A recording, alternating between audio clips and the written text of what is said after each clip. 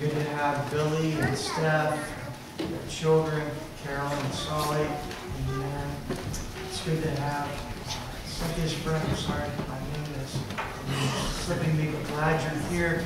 Good to have Woody here this morning with us. Amen. Glad for all you wonderful home folks.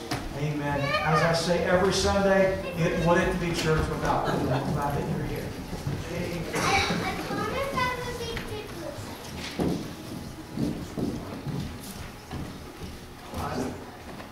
It's good to see Mark too. Amen. Mark and Matthew and he was hiding. I didn't see him. Amen. Amen. I'm glad he's here as well. Amen. Every one of you. Amen. Turn with me in your Bibles to John chapter number 16. John chapter number 16. And I'll get there in just a moment, please. But if I could this morning, I'd like to just draw our attention to just a moment of thinking. Amen. How many of you have ever, I know that there's several nurses in here, so you probably have all experienced this, where someone comes back from the brink. You know, that's pretty amazing. And probably all of us in our families can think about our life where someone just was saved from a near catastrophe, an accident, a disease that is cured, or a problem that is remedied. And so, Heather, you didn't even realize this yesterday when I was going to be preaching, but I was reflecting with you very much yesterday of what God has done in your life, and being called to the hospital and your family being there, and seeing you not so much externally but internally, so much injury, and hearing that, experiencing that, seeing that, and knowing, you know, it's your family and what they're processing and going through, and me knowing you for a long time and processing all that information myself, but rejoicing today in knowing that God brought Heather truly back, amen, from a place where it was just catastrophe. And we think about that moment where grace enters in, and that moment where darkness becomes light, that moment where sorrow is transformed into this amazing joy. Amen. And really that's what Easter is about. Where there is that catastrophe, where there's that darkness, where there's that sorrow, and then grace steps in, and then all of a sudden the whole scenery changes. Amen. As all of a sudden light breaks forth and joy comes and we see grace. Amen. The light is turned on. And so let's look at what Jesus was saying to them in John chapter number 16. Verse number 19. He said, "Now Jesus knew that they were desirous to ask him. And they said unto him, Do you inquire among yourselves of that I say? A little while and you shall see me, you shall not see me. And again a little while ye shall see me. Verily, verily, I say unto you, that ye shall weep and lament, but the world shall rejoice. And you shall be sorrowful, but your sorrow shall be turned into joy." A woman, when she is in travail, has sorrow because her hour is come. But as soon as she is delivered of the child, she remembereth no more the anguish for joy that a man is born into the world. And ye now therefore have sorrow, but I will see you again, and your heart shall rejoice, and your joy no man taketh away from you. Amen. You know what Easter is? Where they saw him taken away. And they were sorrowful. But yet, Sister Jan, Sunday morning comes, the first day of the week, and their sorrow, Sister Di, is turned into joy. A Sunday school teacher was trying to talk to her children about what the true meaning of Easter was about. And so she asked her students, she said, "Why do we celebrate Easter?" And the children's responses didn't please her. They talked about the Easter bunny, they talked about Easter eggs, they talked about candy, and so forth and so on. And all of a sudden, one little girl raised her hand. It almost looks like, in my mind, a little freckle-faced little girl. If you would have heard Lexi yesterday at the Easter party share the Easter story, it was phenomenal. Stop. Talk to her. Let her share with you. It's amazing. That little girl raised her hand and she said, I know why we celebrate Easter. Amen. Easter is celebrating Jesus coming forth from the tomb. Amen. And that's why we celebrate Easter. Jesus came forth from the tomb.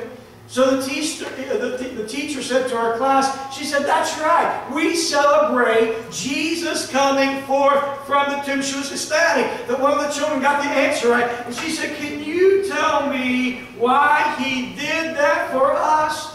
And another little child raised her hand and said, because He wanted to see if He saw a shadow. Well, you can imagine the teacher was disappointed. But I need to tell you this morning, Jesus did not come out of the tomb to see a shadow. But He came out of the tomb to bring us from the shadows. Did you hear me this morning? He came from the tomb to bring us from the shadows. So He stepped forth at Easter sunrise. Amen. Night is past. The day has dawned forever. The shadows of night are chased away. And in Matthew chapter number 28, the Word of God says, fear ye not, for I know that ye seek Jesus, which was crucified. He is not here, for He is risen, as He said. Come and see the place where the Lord lay. And go quickly and tell His disciples that He is risen from the dead. And behold, He goeth before you into Galilee, and ye shall see Him, lo, as I have told you. If you look at this in different versions and different texts, the angel said, go and with joy tell that Jesus has resurrected from the grave. The Bible says in Matthew 28:28, fear and great joy, with fear and great joy they raced into the city. Amen. A little bit of fear, but a lot of great joy. Easter is this, that we may have some anxieties over things in our life. Amen. But there is a greater joy because we know that our Savior lives. Amen. There is great joy because we know that He lives. There was a little concern, but there was greater gladness. Amen. Jesus, He didn't just appear unto him once, but He appeared unto him many times. And every time you see His appearance unto His disciples, unto others, it was they saw Him with joy. Amen. The disciples were gathered together in a room, and the windows were closed, and they were fastened. The door was locked, but all of a sudden, Jesus shows up. Do you know what? Jesus has a way of showing up, even when everything seems to be stacked against us, that we're not going to see Him. Jesus has a way of showing up. Amen. And like the disciples, with great joy, amen, we're joyous when Jesus shows up in our situations. Amen. Later, He showed up to the disciples on Galilee, and they believed not, the Bible says, for joy. Amen. They thought they were living a dream. You know what Jesus does? He brings joy that we can live the dream. And that's what Easter is about. With great joy. Everything in the Old Testament points to a resurrection of Jesus in the New Testament. We see a deliverance from Egypt. We see that Israel is delivered from exile. We see David's fugitive years are over. We see Joseph being discovered as being alive. All these point to something greater, and that is to a Savior who would be born into a cruel world. Amen. That they would take His life. But on Easter morning, can I tell you, they couldn't hold Him from the grave. Amen. Because He showed power over death and over the grave. Amen. So today, we glory, amen, in every obstacle, knowing that God helps us rise above even the obstacles of life. Amen.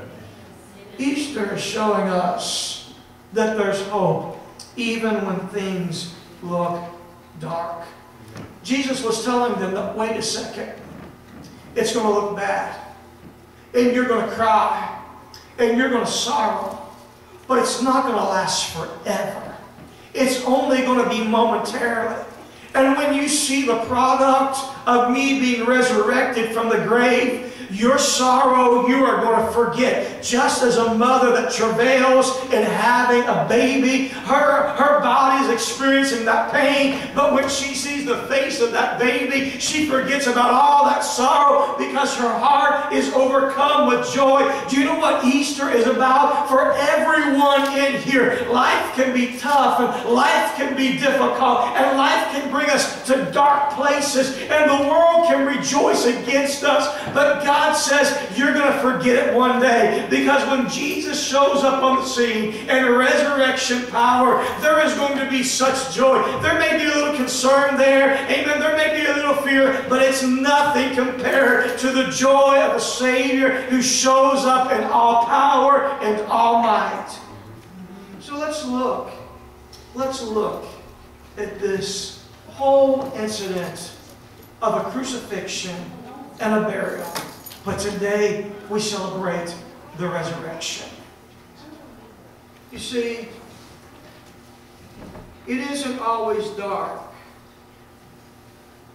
when we can't see God. You see, there's been times in our life where there's hurt and there's confusion and there's discouragement. Here was his disciples. It grew dark on that Friday afternoon. I'll refer to it in a little bit. There they were in the darkness. But that was just the beginning of their darkness. It was Friday afternoon. It was Friday night. It was all day Saturday. It was all Saturday night. Remember, we count Friday because in the Jewish tradition of their calendar, the next day doesn't start at midnight, but it starts at sundown. So he's put in the tomb Friday, day number 1. Amen. He's there Saturday, day number 2. But on day number 3, Sunday, or the first day of the week, we celebrate Sunday. Amen. He comes forth from the tomb. And so it's dark on Friday. The night is dark, and Saturday is dark, and then Saturday night into Sunday is dark. Amen. But all of a sudden, amen, God shows His power. Have you ever before in your life been in a situation where you say, where is God? Where's God at? Brother and sister, I'll be honest with you, there's been many times in my life, although I serve and I trust God, I wonder where God is in this situation. I don't feel Him. I don't see Him. There's no evidence of His hand working. Amen. Though I can't trust His hand. Amen. Though I can't see His hand, I've got to trust His hand. So here it is that Mary comes to the tomb, and we find that she said, tell me, where did you put Him? Where did you place Him? I can't find Him. I can't see Him. She's disillusioned. She thinks that Jesus is even the gardener because she's so overwhelmed by her situation of not being able to see God. Listen, I don't think we're so different than Mary a lot of times in our life. We can't see God. We wonder where He's at. It's dark. We're disillusioned by our situation. In fact, it's kind of like we go through all the steps that the disciples went through. Remember in the Garden of Gethsemane, there was a fight. Peter cuts off Malchus's ear, so there's that fight. And then after the fight, we find that there's a fright. All the disciples are scared. They're fearful. And then what Peter did, but all the other disciples as well. There's not only a fight, and there's a flight, a fright, but there's a flight. They spread out in every direction. Life is really about that fight or flight. And oftentimes we find ourselves in the flight of things in life. When God can't be seen, we lose our security. Sorrow becomes our constant companion. Fear becomes that one who's a dinner guest every day. See, the world was rejoicing while the disciples were sorrowing. I want you to think about that. Every religious leader, amen, evil seems to have triumphed. So here are the Sadducees, here's the Pharisees. Jesus had warned them all about it. That there's going to be grieving and the world's going to be partying. The world's going to rejoice when you're in a time in your life where you can't see God. Stop. Listen to me for a minute. Every one of us has been there when our unsafe family or friends, or that agnostic, that atheist person, that one who doesn't trust God, they laugh and they scorn and they mock us because God can't be seen in the middle of our situation. And here we are, and we can't find God, and the world is rejoicing.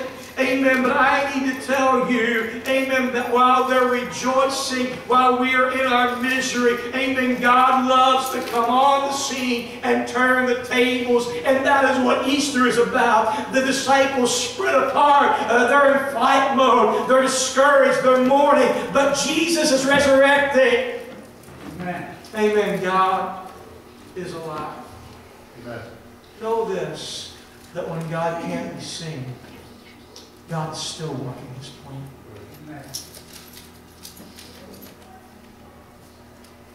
You know, there are so many theories about what happened on that Friday afternoon when it was darkness for 3 hours on that Good Friday. I'm not going to get into all those theories because I can't exactly say what happened. But this I know, that when it was dark, God was working. That when the stone was rolled at the tomb, God was working. When the disciples were discouraged and Mary and the other Marys, they were gone in their separate directions and their heart was broken and they were mourning and they felt all alone. I know this, God was working. So when you're in those moments of your life where you wonder, where is God? The smiles don't seem to be there. The good fortune don't seem to be there. You're not feeling the revival and the victory the way that you'd really like to. Rest assured, God is still working when it is dark and it is quiet. That's what Easter is about. It's a reminder that God is still working. You can't feel Him, but you can trust Him. When you can't track Him, amen, you can know this, that He has your best interest at His heart. Amen. Know that when you can't see Him, He's still working His plan. Some of you may have heard of a woman named Kate Arthur, and she's in her 80s now. And she is a writer. She is a speaker, Christian writer and speaker. And many years ago, in her early 20s, Kate graduated from nursing school. She was a young nurse, and she married a man. She thought that she was so much in love, but she struggled because this man was bipolar. Remember, in those days, treatment and knowledge wasn't what it is today. And so she struggled so much with this man who was a manic depressive, and she just grew weary with life, and she grew weary with him. She was unfaithful to him. And so one day he said to her, he said, I'm going to take my life. And she said, go ahead, just take your life. Guess what he did? He took his life. It drove Kay extremely far away, feeling like a failure as a wife and as a mother. She said, I remember one day she lifted up her hand and her fist and she said, to hell with you, God. But God was working in the darkness. And God was working in the shadows of confusion and misunderstanding. Can I tell you that when God is quiet, when we can't see God, when we can't feel God, God is working. Amen. It was years later that Kay said this. She realized that how near to the truth it was that Jesus was charging the very gates of hell, reaching and hoping and working for her soul. So there He was working for her, and by grace He found her. And in the middle of the night, He brought light unto her. Amen. God is working even when He's quiet, even when things are dark. Amen. We have to believe that the grace of God is working. Amen. God's plans doesn't include temporary joy, but it includes lasting joy. You see, here it was that momentary sorrow had gripped their hearts. But oh, when Mary, she said, Rabboni, Yes, Mary, it is I. Amen. Why seek ye the living among the dead? It is I. Amen. There was a joy that filled her heart. And Brother Al, that joy never left her ever. Amen. She had temporary sorrow. Amen. But oh, to have temporary sorrow, to exchange it for eternal joy. That is what God does. Brother Dennis, you sing that song, it will be worth it all. That little phrase, it says, one glimpse of His dear face will all sorrow, it will erase. Can I tell you that in life we will go through sorrow. There will be difficult times. There will be dark days. There will be days that we'll wonder where God is. Amen. But in the middle of those days, you hold on to God and trust by faith, amen, that He's going to show up, because in the darkness He is working. And one day you're going to exchange all those temporary sorrows in for eternal joy. It's amazing how things can happen in life. There's a lady by the name of Ruth Dillow. She experienced sorrow in such a terrible way.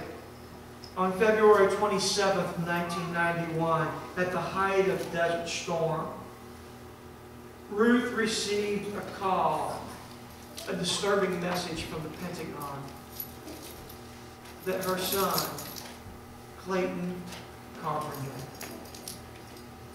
private first class, had stepped on a landmine and was dead. Can you imagine the sorrow of a mother's heart to know that your son is dead? You'll never touch him.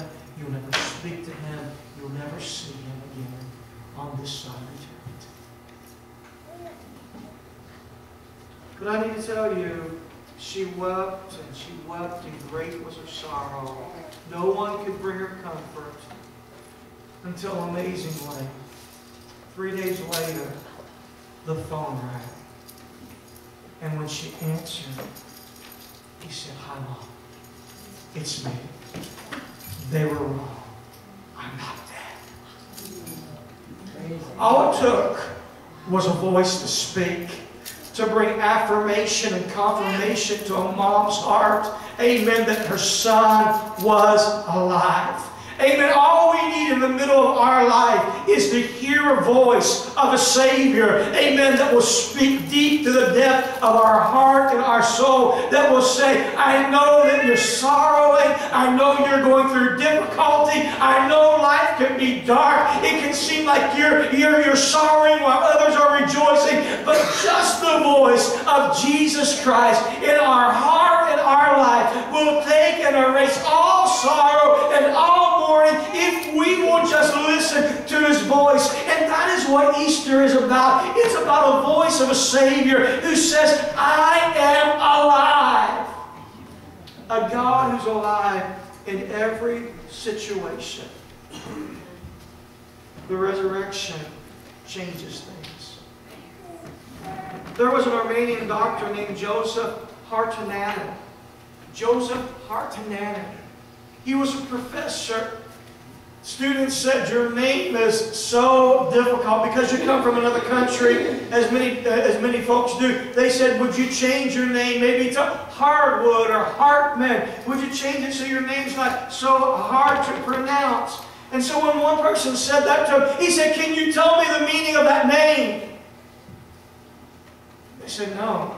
He said, well, let me tell you the meaning of my name. My name may be hard to pronounce. He said, but my name changed on the day that my grandfather got baptized.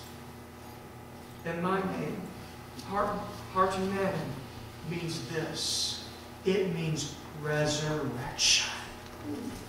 He said, so I'm not changing my name because it means something to me.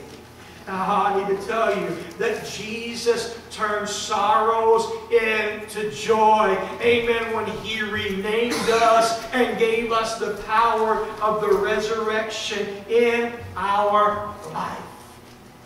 That's what Easter is about. Having the power of the resurrection in our lives. If Sister Holly would come this morning, you know.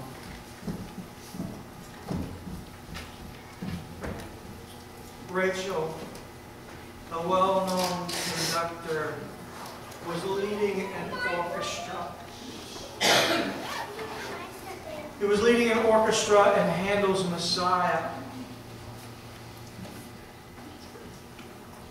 And as he was leading the orchestra, they were singing the well-known phrase, "I know that my Redeemer lives." The choir was singing well, the soloist was singing well. Perfect voice, perfect pitch, hit every note. And all of a sudden, the orchestra conductor, Rachel, stopped. She said, "Stop." He said, "Stop." He went to the soloist. He said, "Are you singing that correctly?" She said, "Yes, I'm singing it exactly." He said, "I'm not asking, are you singing it correctly? But do you know that your Redeemer lives?" And she said, "I do." He said, "Then I want you to stop singing it as if you need to sing it on perfect pitch and perfect tune and right on note." He said, "I want you to sing it from the depth of your soul, and then it will be correct." He stepped back and he began to lead the orchestra, and she began to sing. And that time she not only sung it appropriately, but she sung it from her soul. "I know my Redeemer lives." And that's when it made a difference. I want to ask you this morning, you say it as a believer. It rolls off your tongue very easily. I know that Jesus, He rose from the grave. Is it just something that you have to say because it's who you are and what you believe religiously? Or this morning, are you singing it from the depth of your soul? I know my Redeemer lives. Several weeks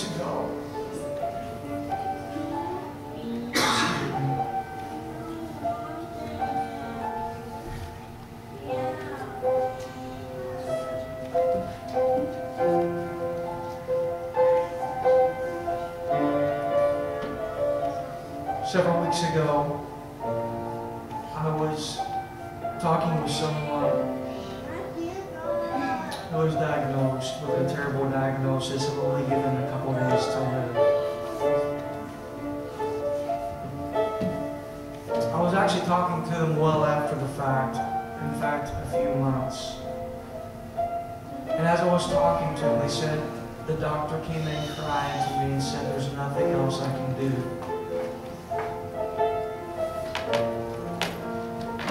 This person told me, "I didn't cry.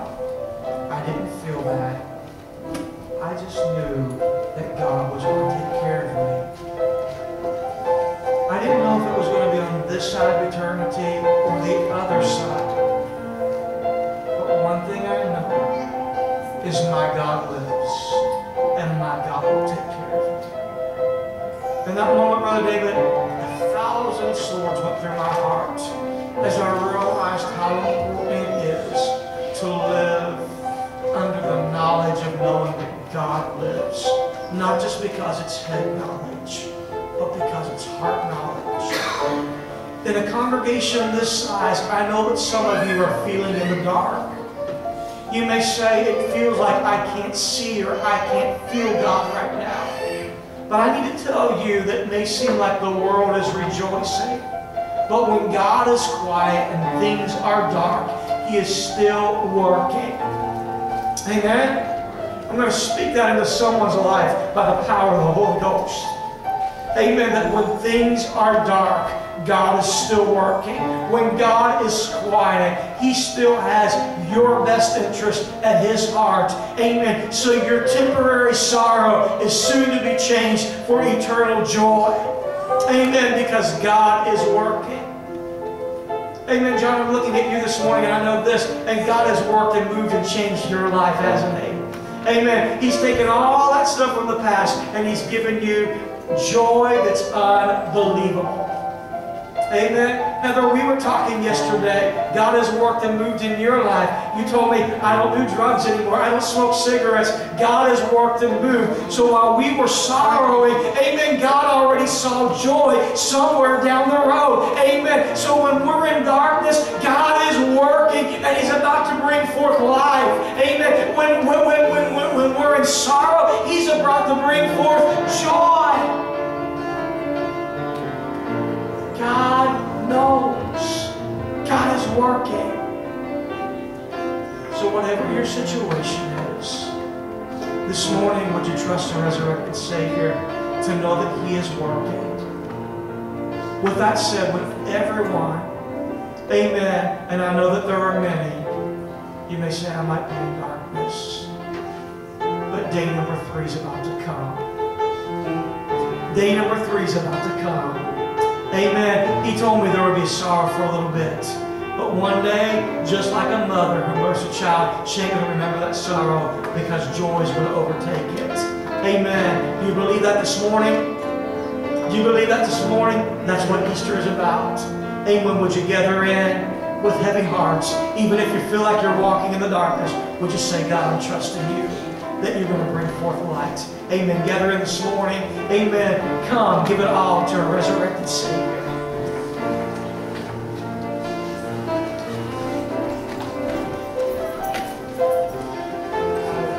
Amen. God's good, brother.